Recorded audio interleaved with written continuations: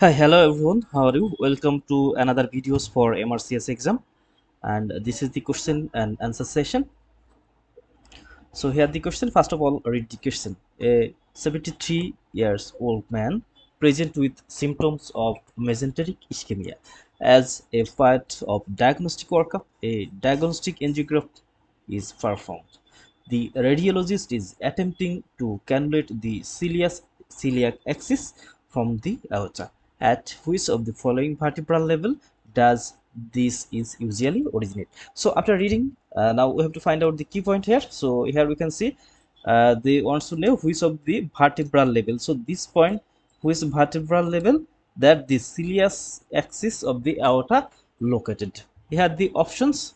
The options are thoracic 10 vertebral level, lumbar 2, lumbar 3, thoracic 8, and thoracic 12 vertebral level. So we have to find out one of the 5 options here, which is the correct. That means at which vertebral level the celiac axis usually located. So here in this picture we can see this is the large vessel, and this large vessel is the aorta or abdominal aorta, and we can see the here the anterior branch. This is the celiac trunk or celiac branches. It arises from the abdominal aorta, and we can see some other structure arising from the abdominal aorta. And abdominal aorta, this is one of the most important topics for MRCS exam, and it has several branches such as the anterior branch, posterior branch, lateral branch, and terminal branches. So all the branches will have to be remember for MRCS exam.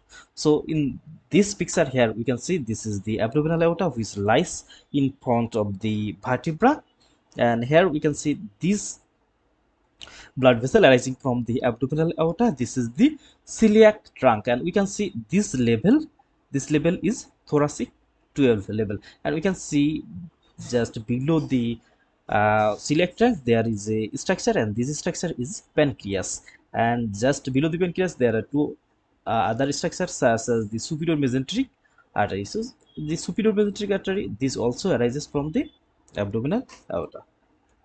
So in this picture, this is another picture here also showing this is the abdominal aorta, and here this is the diaphragm, and posteriorly this is the vertebral column, and the aorta, it lies in front of the vertebral column. And here we can see the different branches of the abdominal aorta. Among them, this is the celiac artery, and here we can see this is the celiac artery or celiac trunk, and this level is the thoracic 12 vertebral level. So in the another picture, this picture in this picture we can see this is the abdominal aorta, and the some of the anterior branch such as the celiac trunk, superior mesenteric artery, and inferior mesenteric artery.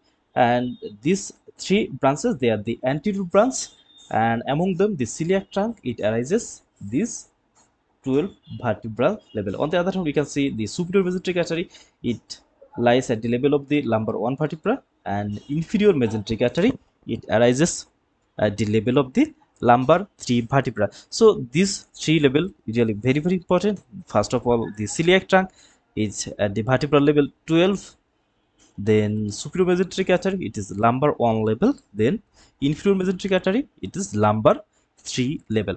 And other branches of the abdominal aorta also important. Here we can see two terminal branches. One is the right common iliac, another one is the left common iliac.